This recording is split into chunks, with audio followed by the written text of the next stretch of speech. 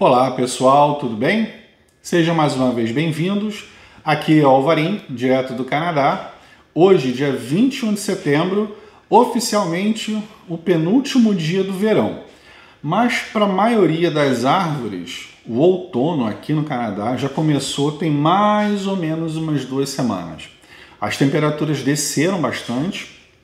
A gente teve alguns dias com temperaturas próximas do congelamento, tão próximas de 0 grau.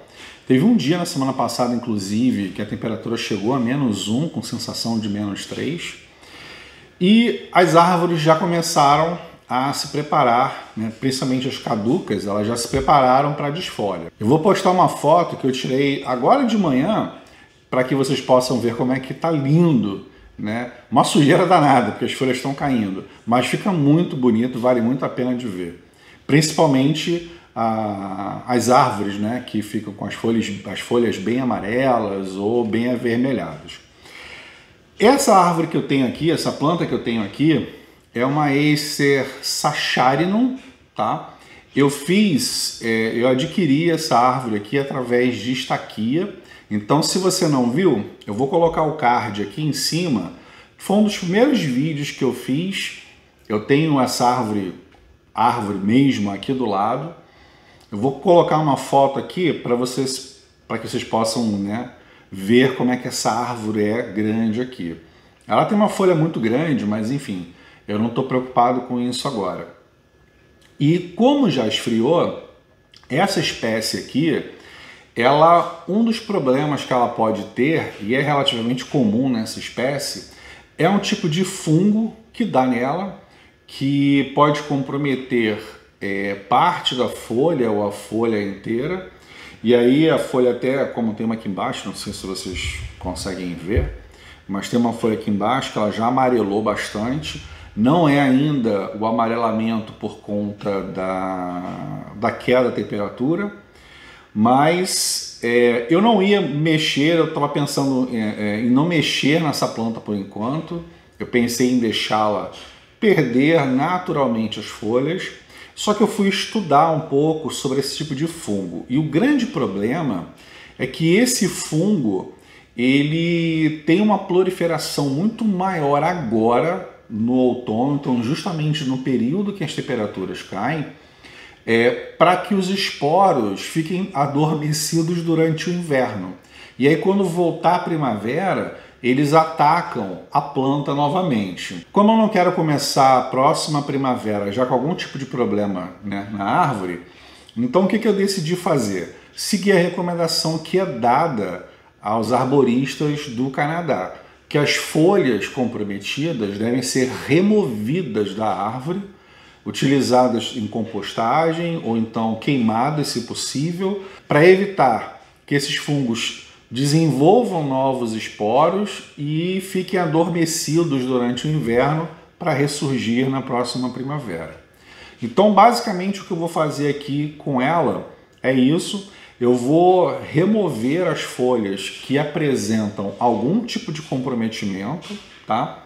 E vou aproveitar e mostrar para vocês também, porque no vídeo onde eu fiz a estaca dela, na verdade eu fiz 2 estacas, uma não sobreviveu, tá? E essa aqui se desenvolveu bem, e eu já fiz algumas podas dela. E algumas podas que eu fiz, né, eu não utilizei pasta cicatrizante, justamente porque o meu intuito as Acers normalmente são mais complicadas para cicatrização, tendem a ter mais marcas e tal, mas eu queria entender exatamente como é que a espécie reage, como é que ela não reage, eu queria poder acompanhar isso de perto. Então eu já vou trazer a câmera aqui pertinho e aí vou mostrar para vocês, nessa espécie aqui, como é que a gente identifica esse fungo.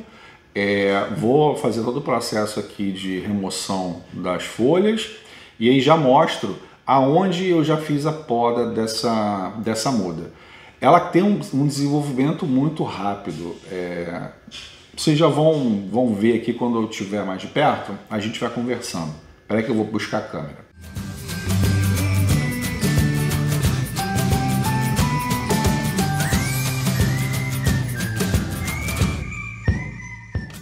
Bom, gente, quando eu fiz a estaca, ela era basicamente isso aqui, até esse primeiro corte aqui, tá? Então, quando vocês podem ver, deixa eu afastar aqui, eu fiz uma primeira poda aqui, isso foi no ano passado, ela tinha 2 brotações, pequenas na verdade, então talvez por isso ela tenha cicatrizado aqui, agora sim, ela tenha cicatrizado aqui melhor, tá? E aí ela saiu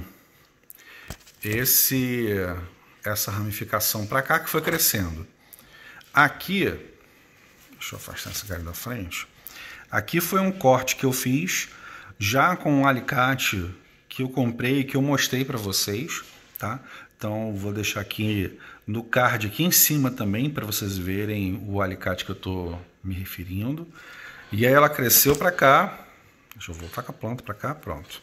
Ela cresceu aqui. Tá? Quando estava pequenininha eu fiz um novo corte, ela cresceu para cá novamente. Eu fiz um outro corte aqui, tá? Vocês podem ver que não tem parte cicatrizante.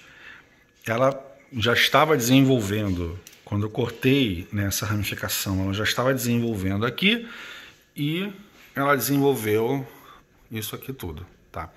Então, basicamente, eu vou dizer para vocês que esse galho aqui, tá? Aqui para o lateral, e toda essa ramificação aqui para cima foram aproximadamente 3 meses, tá? Ela se desenvolveu desse jeito durante o verão.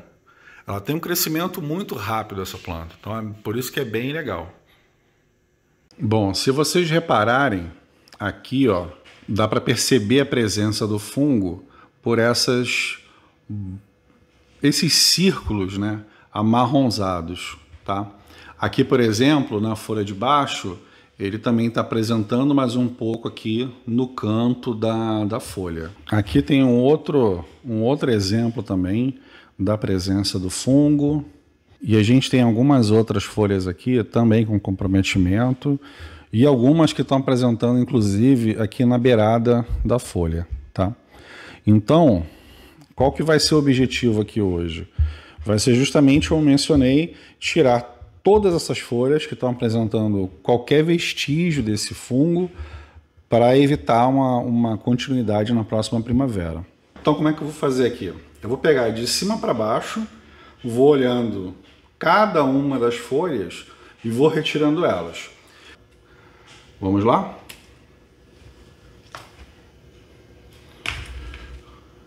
Então essa aqui, por exemplo, ela está apresentando fungo aqui, tá vendo? Então a gente vem aqui agora e corta ela.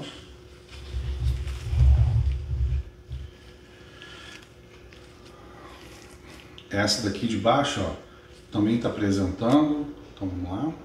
Aqui ela também, vocês observarem aqui, ó, ela tem alguns pontos amarronzados. Bom, gente, para evitar um comprometimento da planta, eu só deixei realmente esses brotos aqui, tá? Porque são os únicos que não apresentam vestígios do fungo. Bom, gente, por mais que seja uma manutenção simples, a gente simplesmente retirar todas as folhas, por que eu quis compartilhar isso com vocês?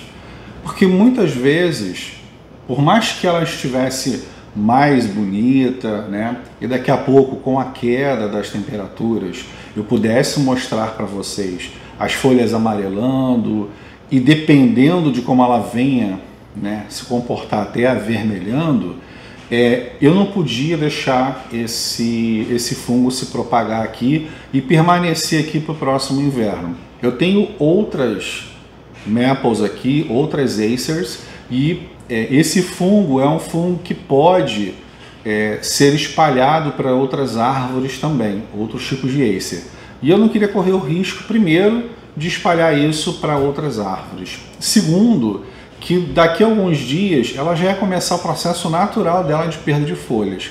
E às vezes a gente precisa ter uma intervenção um pouco mais radical, não só para conservar a saúde da planta, mas para pensar no futuro dela também. Vocês podem observar que o galho dela, embora tenha, né, o tronco principal, embora tenha engordado bastante, né, se vocês olharem o vídeo, quando eu fiz a Estaquia, ele era um pouco mais grosso que isso daqui, que esse daqui, e olha o quanto que essa árvore aqui cresceu do ano passado para cá. Né? Quando chegou a primavera, ela explodiu de crescimento. Só que ainda tem uma longa jornada pela frente, então quanto mais eu puder mantê-la saudável, tão melhor. Né? Ela já está comigo há 1 ano e olha o quanto que ela cresceu. Eu pretendo deixá-la crescer mais nos próximos anos, mas por ser uma espécie que é sensível a alguns tipos de doença, é importante a gente estar zelando pela árvore e tratando ela. E isso é uma coisa para se pensar também, gente, porque assim, algumas espécies são mais suscetíveis a doenças do que outras. Essa daqui, quando eu decidi fazer a estaquia dela, eu já sabia que ela era uma planta suscetível a doenças e que ela poderia me dar um pouco mais de trabalho. Só que eu acho a folha dela, vou pegar aqui para vocês verem, eu acho a folha dela linda, é uma das folhas mais bonitas que tem. Me lembra muito a bandeira canadense. Então, por essa razão, mesmo, aqui é uma outra folha, mesmo com a dificuldade, mesmo com as adversidades que eu vou ter com ela, eu quero aprender junto com ela como cuidar dela e estudar o suficiente para poder dar o melhor caminho e o melhor projeto para ela. Durante o mês de setembro, eu vou sortear algumas sementes da Acer saccharinum, que é conhecida aqui no Canadá como a sugar maple, de onde se retira a seiva para a produção do xarope de Bordeaux. Então, se você está a fim de ganhar algumas sementes direto daqui do Canadá, sem custo nenhum, sem precisar comprar nada, é só participar da promoção. Eu vou deixar o link aqui embaixo para você pegar as informações necessárias, entender como é que é a regra da participação e participar. E quem sabe, no final do mês, eu estou te sorteando e te mandando as sementes daqui no Canadá. Tá bom? Então, até o próximo vídeo. Tchau, tchau.